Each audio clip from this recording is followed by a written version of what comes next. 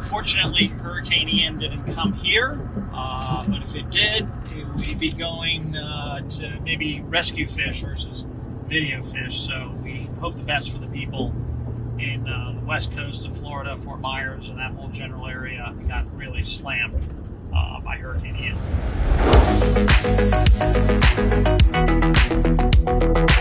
So we're headed over to Miami Beach today, and we're going to get a good look at the saltwater ponds, about 2,000 gallons. It's been running for a little more than 8 weeks now, and I'm going to give you a full tour of the whole filtration system and how we put it all together from the very beginning of the blueprints of this house to where it is today. It's going to be really awesome.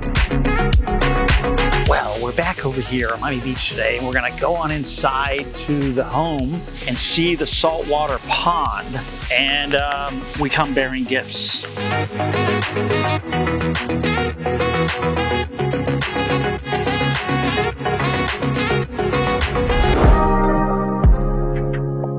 You can see literally in this 8-week period how tremendous the pond is really becoming, how well the mangroves are growing. You can see some old leaves. You can actually see some grass that grew on the base of the mangroves.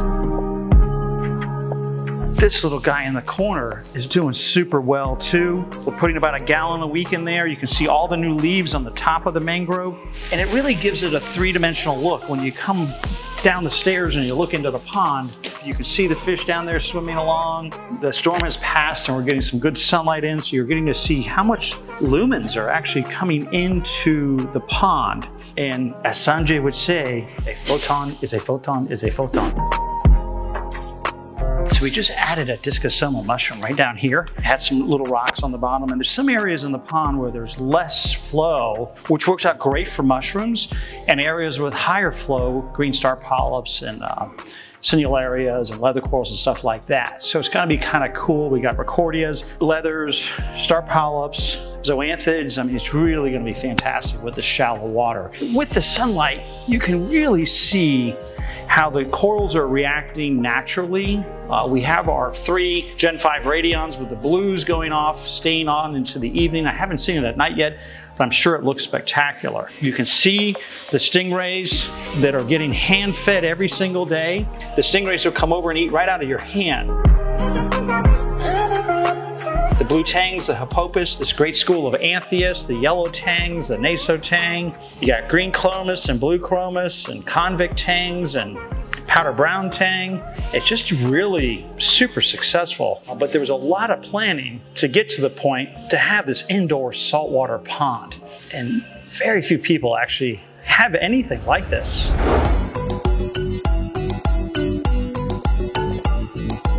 You have your surface strainer right here where the water comes off and skims off the top of the pond. There's a whole series of pipes that run from the center of the pond, around the perimeter of the pond where the water returns in. And then this line set with the drainage and the returns runs under here and straight down this path somewhere under the ground. And then into the garage back there. And we're going to show you where all the magic happens in the garage. So the home is getting a full-size generator right now. You look at this one.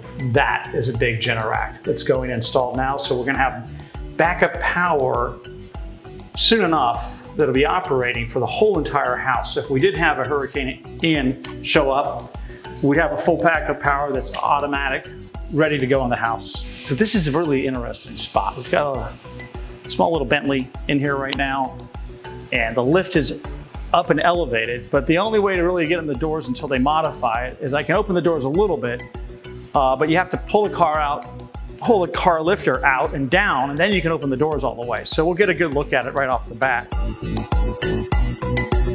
So basically we have the opposite of what you would have in a normal reef aquarium. Normally the sump is below the aquarium and the aquarium is above the sump. Well, we did the converse here. So you've got your DELTEC protein skimmer right here, doing super well. Oh, look at that beautiful scum right there. That's wonderful.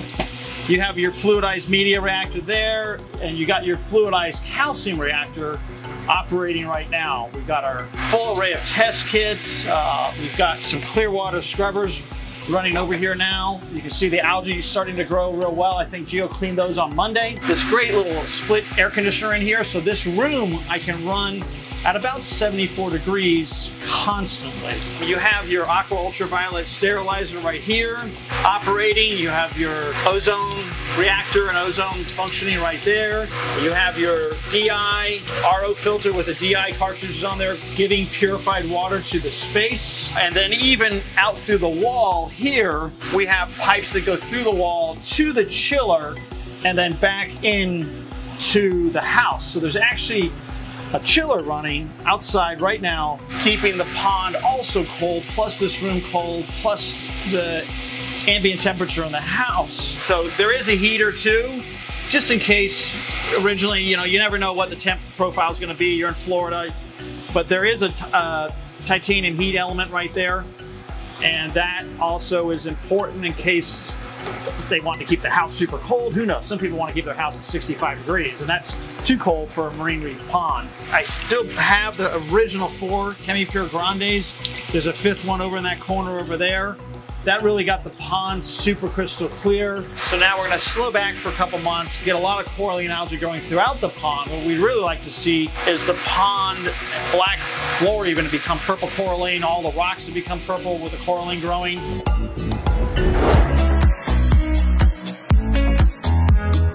So we're actually pushing water into this area here that's flowing into the sump. It's a closed loop filtration. So there's 2 strainers underneath a rock area with a barrier in there and some mesh on it so crabs and snails and stuff like that couldn't get through.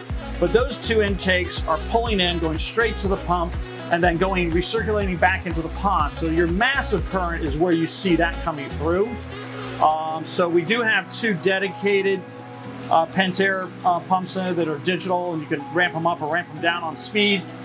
And that gives us all the current that we really need in such a large body of water, which is 2,000 gallons. So your 2 Pentair pumps are here, and the open loop pump, which runs back in to the sump and then gravity drains back through a siphon into the pond in the dead middle. And the reason that was put into play was the fact that we wanted to automatically feed the pond without having to just use the little simple feeder that's there. So we have liquid feeds going into the pond. They're in this beautiful little refrigerator up here. So this is automatically going off several times a day in the daytime hours. And that food goes and drains over there by the intake siphon back in the corner. You can see the pipes up there high. The food will go into there and by gravity go out of the middle of the pond under that white rock. So it's getting directed 2 different directions. It gives the food to the fish on an automatic basis, and that's what helps us really keep the anthias and other fish like that that are really planktonic feeders. So they're constantly feeding all the time when they're in the ocean. It's a super cool system. You've got a retention curve here. You got a drain for the sump right there. So if anything spilled inside here or there was a drip or whatnot, it would go out into the drainage and not onto the floor into the garage. All of this was on Blueprint, and we made modifications in here to help facilitate getting good communication. You can see a Cisco repeater right there for the Apex unit, so we can see on our telephones when and control even what we're doing for the feeds or different elements of what we want to monitor. Temperature obviously is the main one, power disruption, stuff like that. People couldn't even imagine. I mean, how do you keep that pond running? Well, this is a lot that makes it successful. It helps to facilitate stability and a really healthy coral reef pond in your home.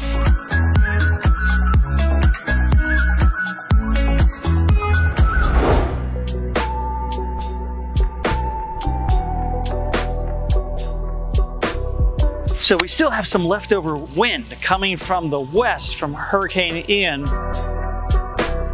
Going out here to Biscayne Bay, you can see how rough it is still with this west wind. Lots of little debris and seaweed in the water. It really is spectacular to come back years later and build this really special pond in this brand new residence here on Miami Beach. Super awesome.